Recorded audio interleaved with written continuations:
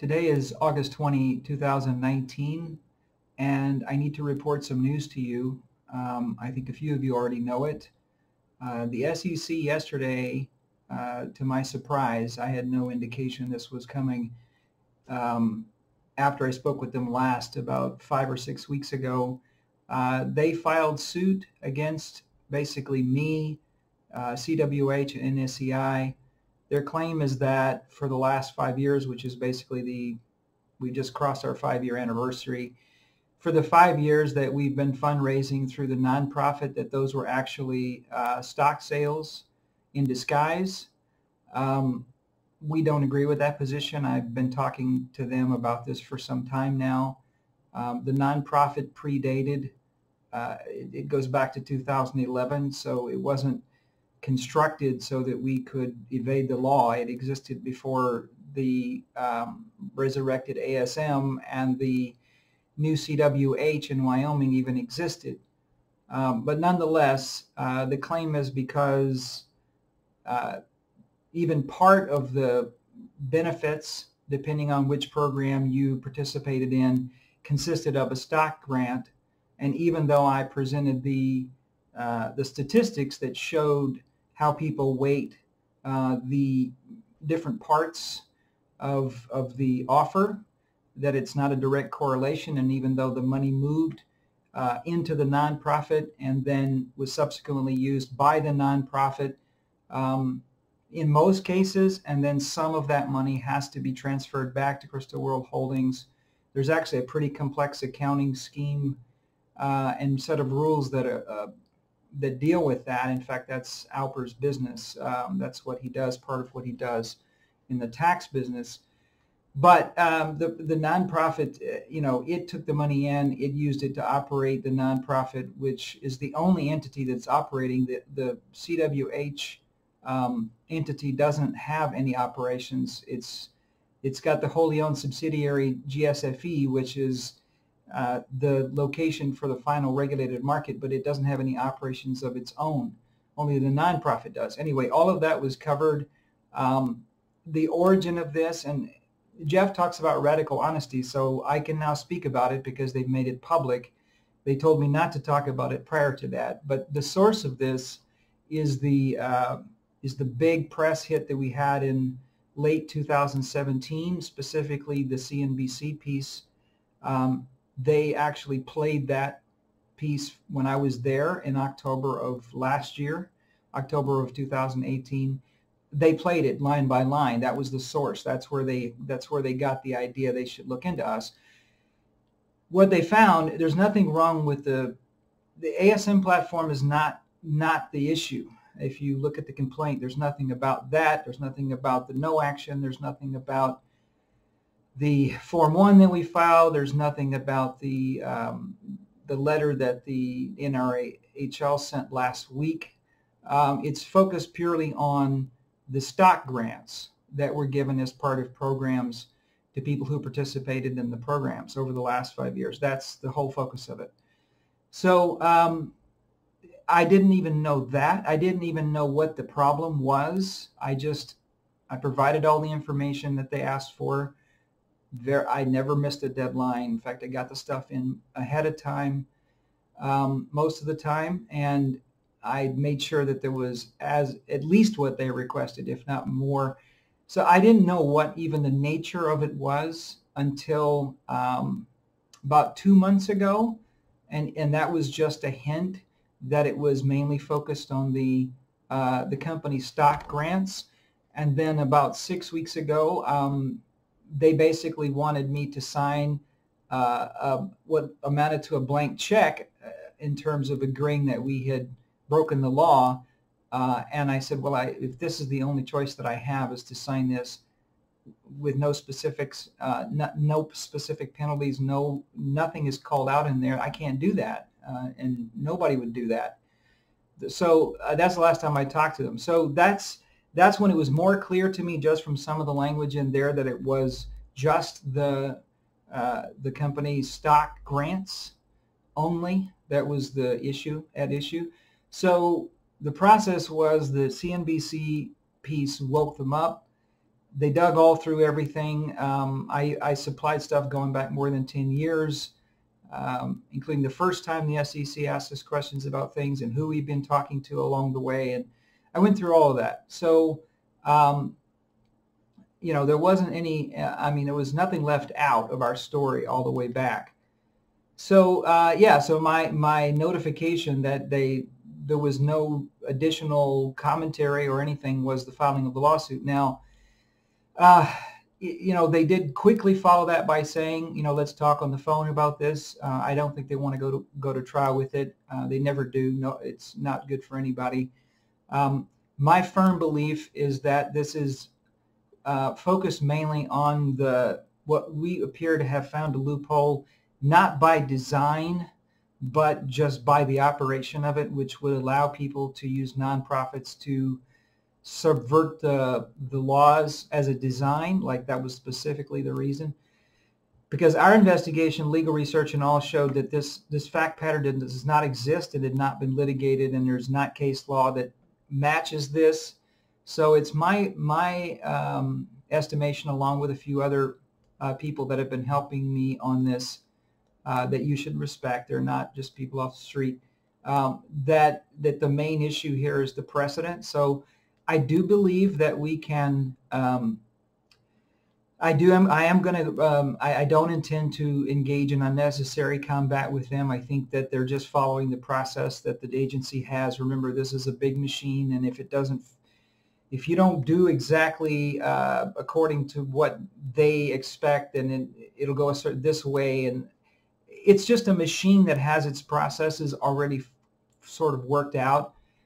And a lot of times they file the trial complaint like this to get you to the table again to talk about settlement. Most cases do settle. I am firm. Make no mistake. If I thought that we were breaking the law by issuing those grants as part of a package, I wouldn't have done it. I did get a few people who said it's possible that it could be, but I had other voices that said the exact opposite of that. So it wasn't black line. It's not a black line issue, but it seems the SEC is very concerned about it being a thing and being out there, and I can understand that. So it does not have, again, this is very important, it doesn't have anything to do with the market itself, the sports stock market idea or the sports shares.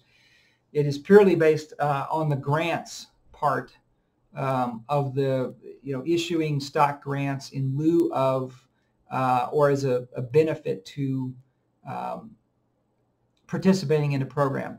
So my narrative, and it's not constructed for this purpose, it's the narrative of this, is that the nonprofit was formed in 2011 to basically rebuild ASM, and in 2011 we couldn't have envisioned 5 years later or 4 years later that we'd have a web. I didn't have that in my head. Never crossed my mind. The nonprofit was to be for education and economic development for a later purpose. I never saw it as a mechanism to rebuild ASM or to generate donations or to give share grants or any of that stuff. That just sort of happened as we were moving along, and as we started to get attention again, we put the site back together, and I just threw it in there as another benefit. So as if this mission, because it is a nonprofit mission at its core, works out, then my thought was, well, you'll have a claim against just in a list of things, you'll have a claim against the ownership entity, the non-operating, and it's still non-operating ownership entity, and it won't be operating until we have active trading of a customer like NRHL or anybody like that. That's when it becomes a for-profit business, and that's when the IP is valuable for real, beyond just what we say it is, and the holding company and all of that become valuable. So that's kind of the soup to nuts of where things stand. We did file with them the Wells notice, which you see. I've now published it publicly. That's the starting point of our argument. I don't know where we're going to take it from here, but that's what we told them when they told us that they thought they wanted to move on enforcement. So that was we don't believe that it's appropriate to move on enforcement. So that is our basic defense of it. Would I have rather this not happen? Yeah, I would rather this not happen. But I'm not sure how we could have foreseen it or prevented it. It was, one could say that if CNBC didn't happen, and this is probably true, if CNBC didn't happen, none of this would have happened. But also if CNBC didn't happen, a lot of other things wouldn't have happened, including bringing new people to the table. And I mean, I don't think you can separate it out like that and say, well, if we just wouldn't have done that, then it would have been okay. Or if we would have not had any share grants as part of any program, that would have been okay. And maybe it wouldn't have performed well enough that we would have not had enough funds to get to this point. Because basically, my top line narrative is that the New Sports Economy Institute took $1.5 million in donations across 5 years. That's pretty. That's pretty close to right. Thumbnail. There's not large numbers missing anywhere. That's very close. It's about $300,000 a year on average across the whole time.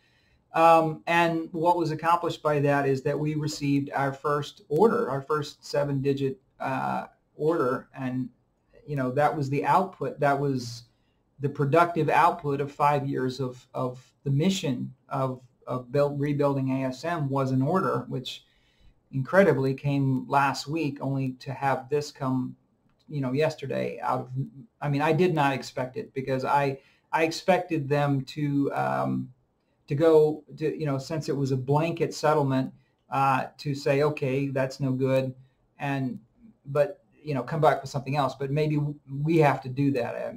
Look, I'm not an attorney, and I'm managing this because in order to keep everything else paid up, the things like people that are working for us, Jason and Zach, and I don't have the resources for it. So I'm managing it the best that I can with what we have and what we're able to get. So that's kind of, that's all I've got. I've been here before. I've dealt with this before 10 years ago. Similar circumstance. I had to fend for myself, basically. Well, not totally myself. Did have some help behind the scenes, which is the case again. But, it was after the crash, and this is sort of reminiscent of that. Same kind of thing. There's a lot of stress coming from everywhere. Radical honesty again, as Jeff puts it. I have almost $40,000 in personal credit card debt that are direct expenses, attorney fees, even payroll payments to some of our staff. I've done this before. It comes and it goes in our history, but that's the commitment. I don't separate these things if it needs it. That's part of the reason why you see in the complaint the $100,000 they say is attributable to me. Well, it might have flowed through my account, but you can clearly see it went right back out to pay for people's expenses and the company expenses. It's just what was necessary at the time. So anyway, I do that with my credit facilities. I've done it with personal bank accounts when they were needed, to keep everything moving. And all that's recorded in the paperwork, which is turned in to accountants and everything, and filed in our tax returns and all that. So there's no funny business there. It's all as it is. So, we get through 5-year cycle, $1.5 million of donation income, and we produce our first order, and then we get attacked by our regulator. It's kind of, it's bizarre, frankly.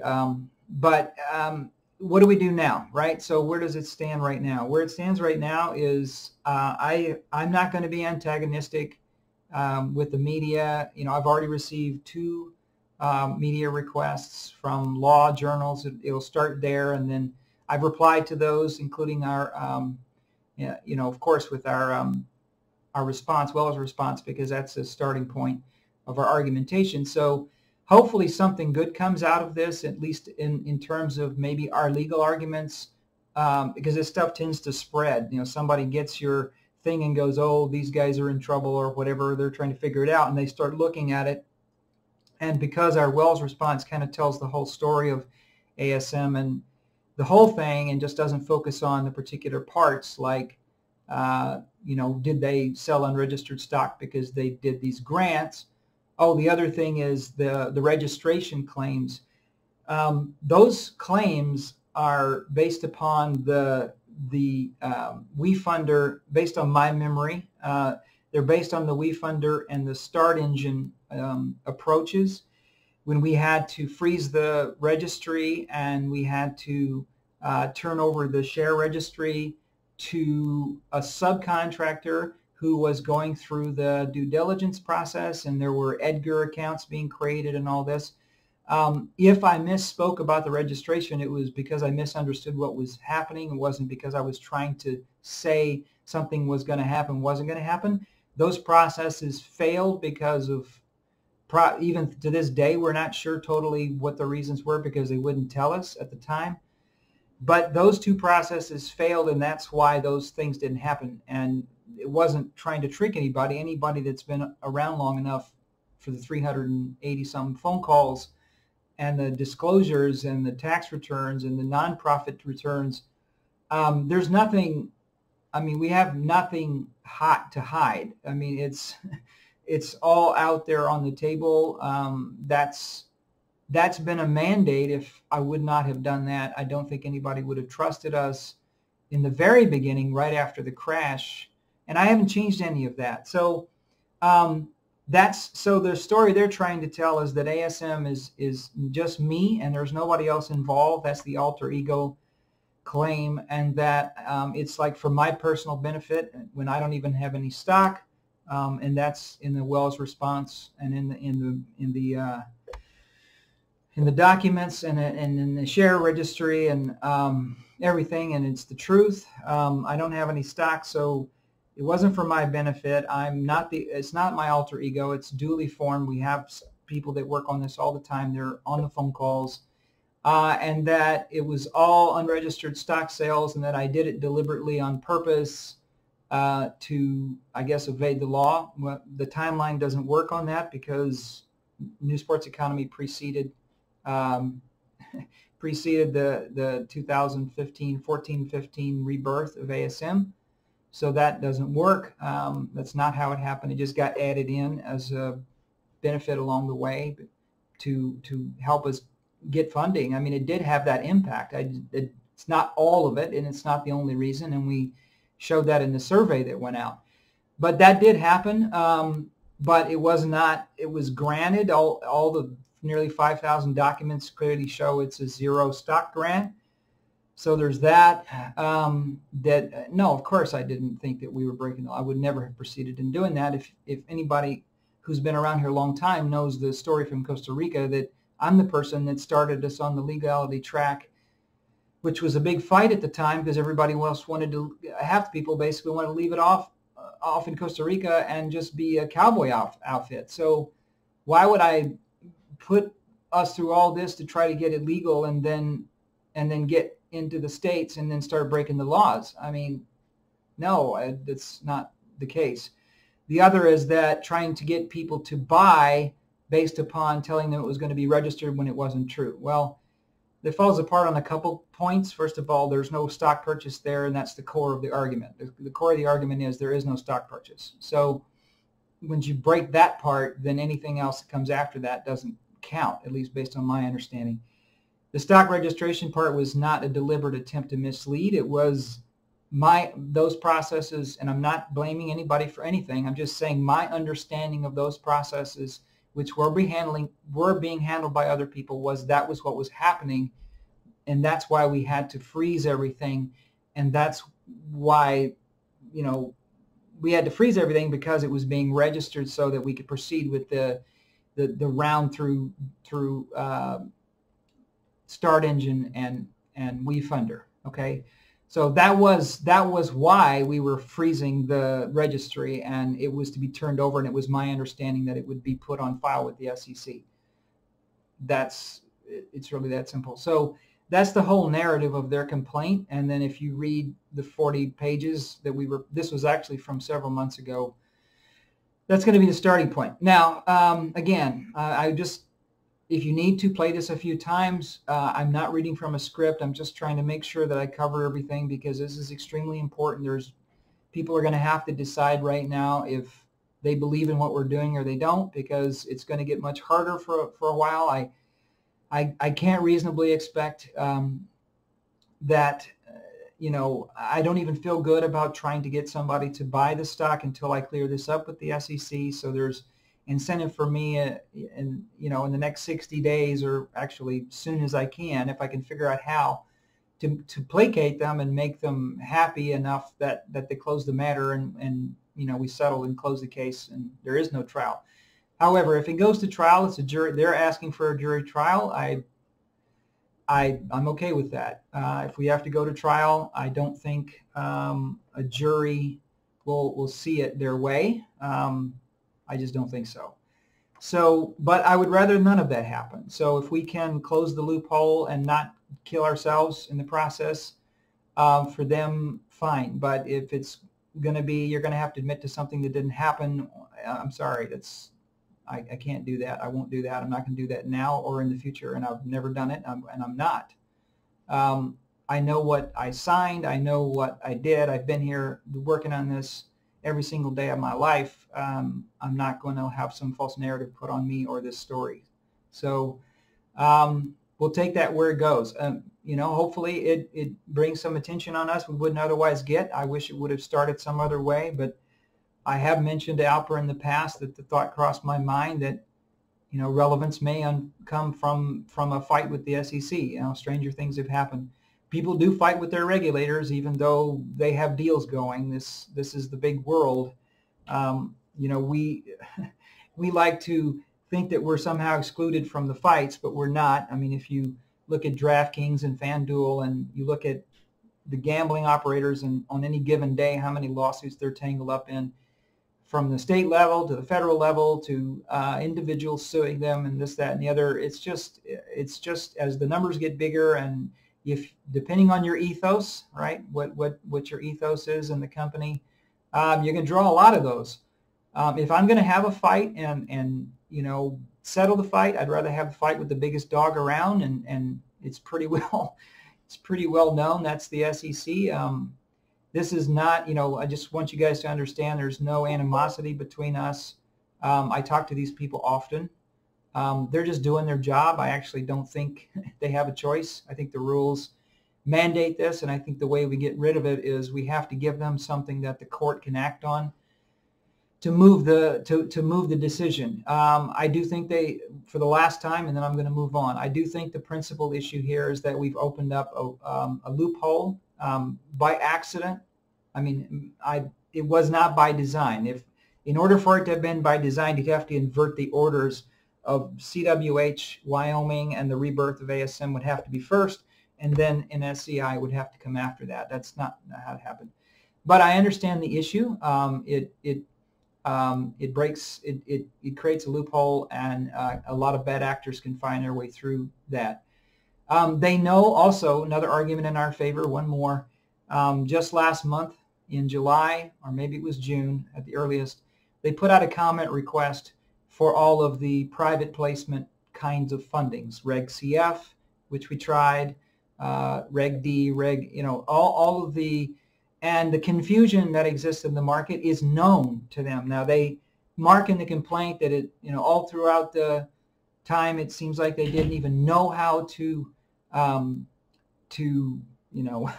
register the stock or to do this. Well, there's a certain amount of truth to that, and the fact that it's not for lack of trying, okay, and it's not for lack of asking people and getting briefs, even from Hero Club people, and trying to understand the rules and asking a lot of times on the phone calls. I easily show that it's been discussed a lot, and the SEC now has a comment request out for harmonization of all those rules. So that just happened, okay? So they know there's a problem. Of course, I'm going to mention that if there's a case. I mean, you guys know there's a problem because you put out a comment request. So we're not bad faith actors. We're not trying to get away with something. Did we accidentally do something that you don't like and feel is against the law? It appears that's the case. But, is our destruction, is that what we deserve for it? I don't think so. So I'm going to try to work it out. And so where does this stand with everything else? Obviously, Jason is going to have to tell NRHL, and I told him to pass along this video along with it. I certainly can't blame them if they get skittish and run away.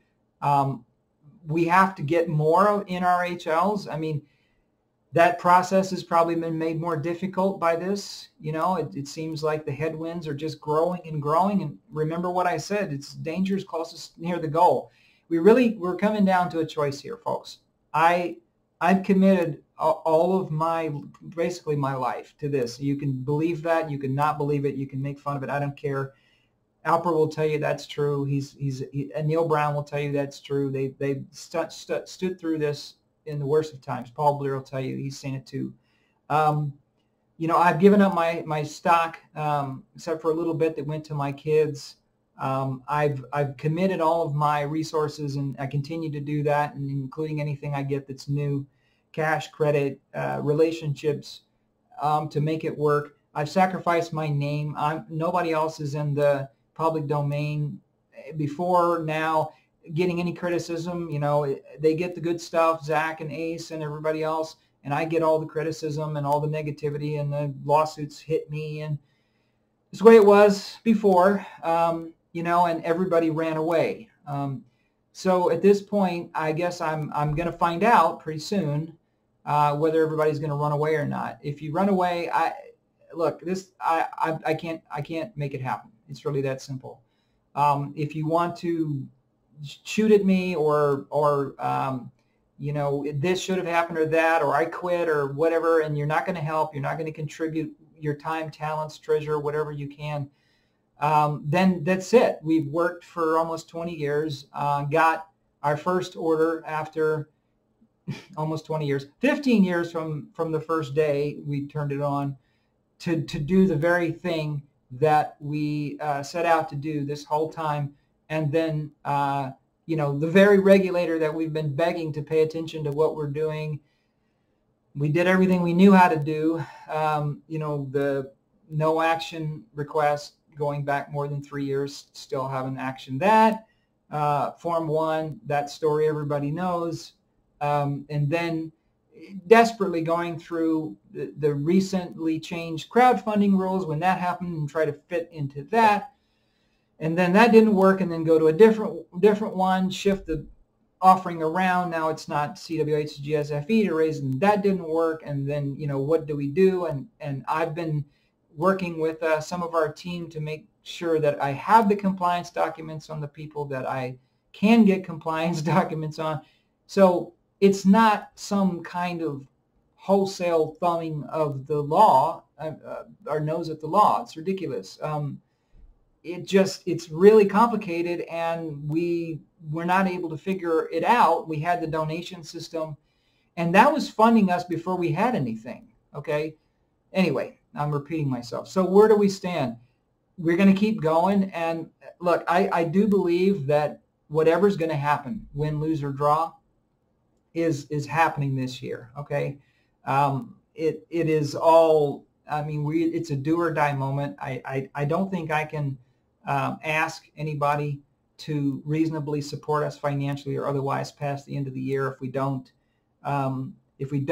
collect an order book. Really, that's the bottom line. If we collect the order book, all the problems go away. I actually, incidentally, just coming back to my desk here, was listening to a lecture. It's funny how you get information right at the moment you need it, and it was exactly that.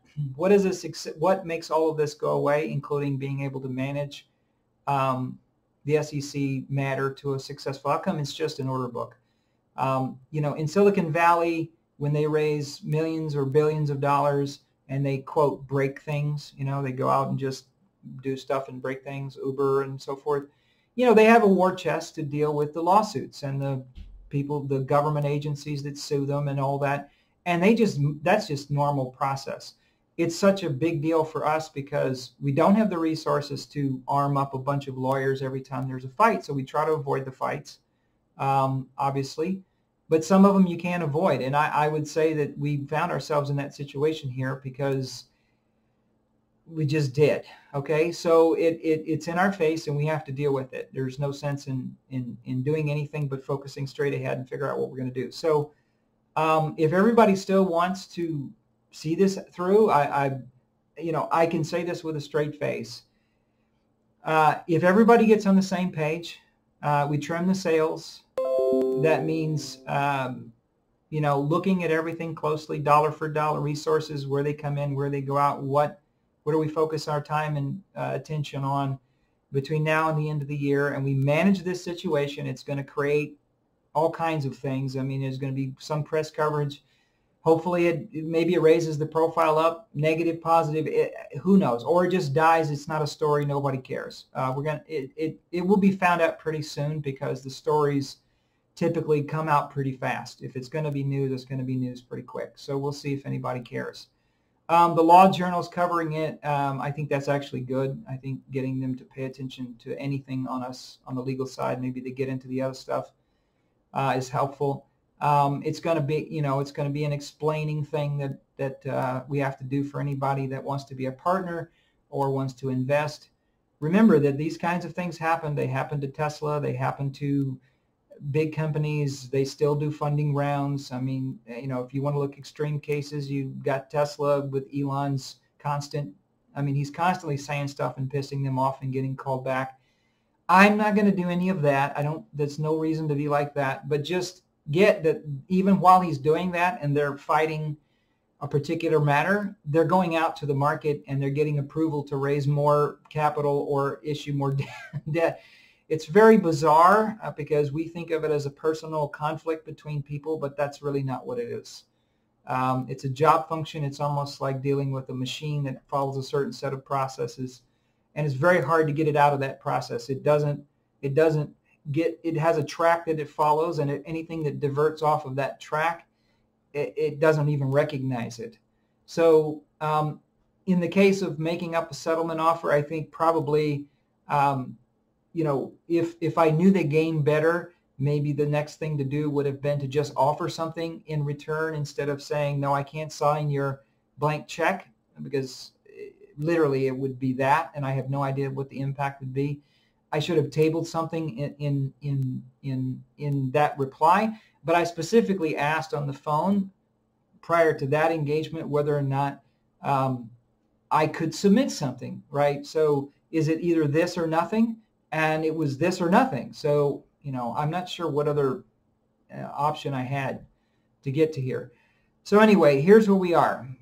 We have to deal with things as they are if we're going to deal with them. If not, then we're just going to have to call it a day and quit. I don't know if everybody wants, after 15 years of operation, nearly 20 years of development, you want to call it a day. This would be a logical place to do it, and just let me, deal with the shitstorm that follows, which is what happened last 10 years ago when everybody ran away. So I guess I'm waiting to see who stays and who goes, because if nobody's going to stick around and try to see this through, then I certainly can't do it by myself, and I'll just try to mitigate the result of what happened in this case, best I can against the shareholders, and then just, I guess, leave you with the asset and you do with it what you want. But I don't think, I think that's not the right approach. I think this is definitely going to make it harder than it was day before yesterday,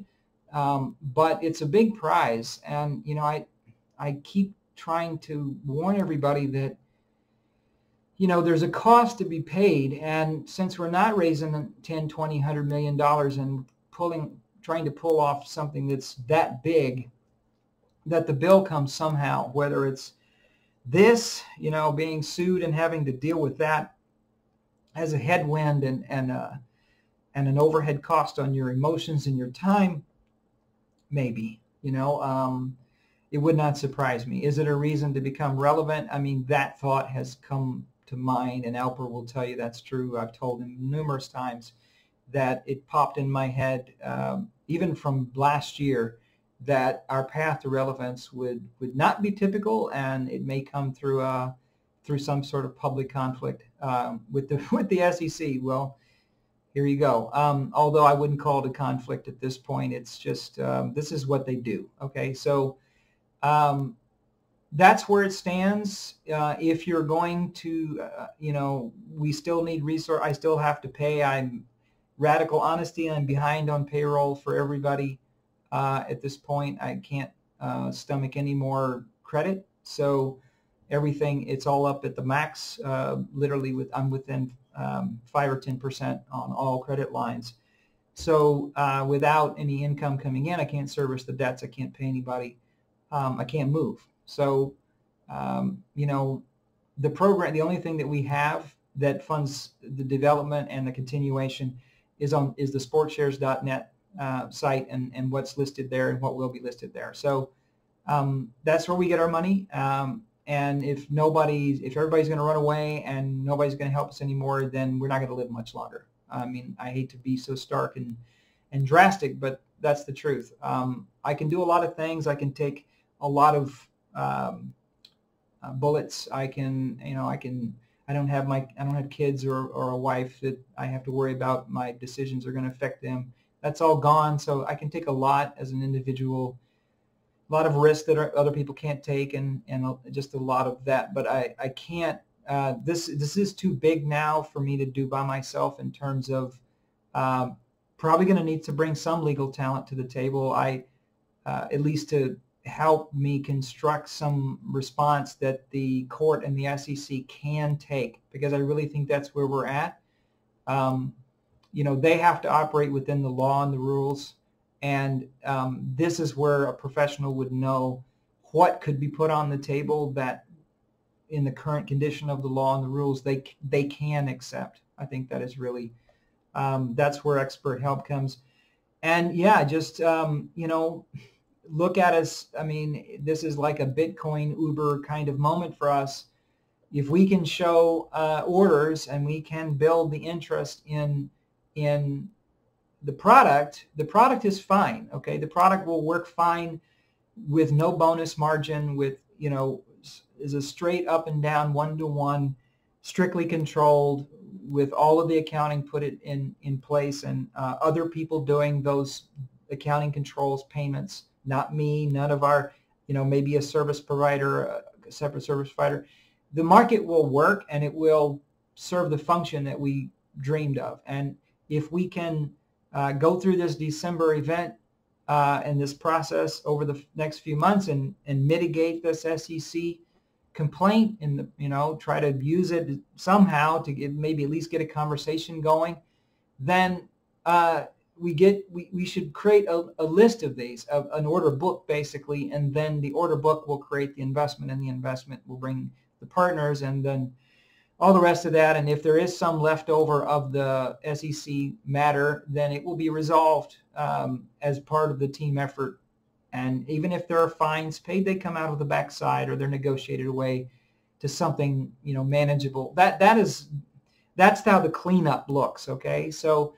But, what counts above all things, and what I heard in this lecture that I listened to on the way, literally to record this, was just get the order book, get the order book, and then the rest of all this stuff can be managed away.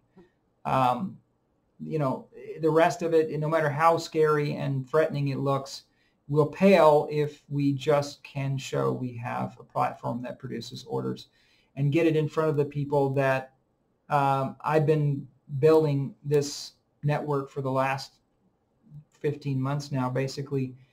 That's the business network. You have Zach on the entertainment side, and then you have Bernie on the sports side. So we just pull all of those resources together and create interest around what we're doing, and get people who want to help us do it. There will be lawyers in that group. There'll be all those people. Then, yes, we show them this thing, and then they get involved, and it will be managed to some kind of a successful conclusion. So I guess I'm going to find out empirically by what happens between now, I guess, and the next closing cycle, which is usually Monday mornings. So 1 week from today's Tuesday, next Monday, the progress of the sales or the sales of the Golden Eagles and the Silver Eagles, the donation program that gives you that along with the other stuff, is going to tell me where we are in terms of whether you guys want to continue or you've given up. And if you've given up, I guess I have to figure out what to do with that. Be a very sad thing. It's like, but I can't do it if everybody's going to run away like they did last time. So I guess that's what I need to find out, is if we're interested in continuing from here and get hunker down and get serious and trim the sails and deal with this less than fortunate event, or maybe it is fortunate, we just don't realize it yet, but it certainly feels unfortunate at the moment, or at least at minimum a headache on top of every other headache that this thing causes. So the resistance is always greatest near the goal, and that's just a universal thing. If you don't believe me, just go do your own homework. There's always a big giant thing trying to kill you at the top of the hill. Just look at the timing. We have an investor meeting. The investor says, go get an order. Jason produces the order. We have a call back to the investor meeting. And then the very next day after that, or actually the few days after that, yesterday, without any warning, no further discussion, the SEC files the complaint saying that all of the effort that we've done for the past 5 years, well, actually, really the whole 15 years, but they're limited by law to 5 years because of this, I think, a Supreme Court decision. So 5 years, as nothing has happened, when actually everything that was supposed to happen happened. The 5 years was a nonprofit mission to build a for-profit market, and the for-profit market got its first order, and then bang, they attack or file a case.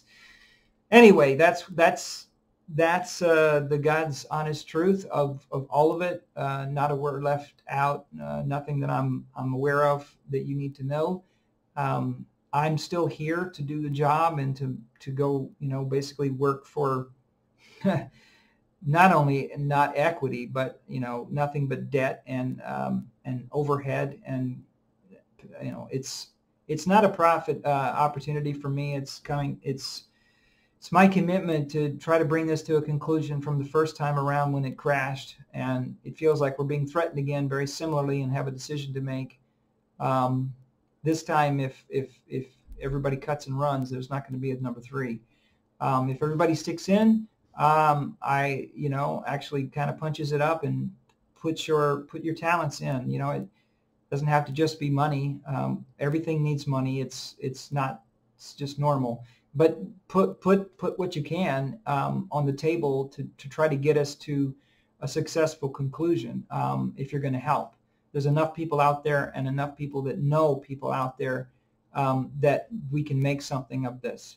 I do think it's a mission worth saving. I do think it's a project that will have a huge impact on the world. We just have to see it through yet another difficult challenge. It's a difficult one, but we've been through quite a number of difficult challenges.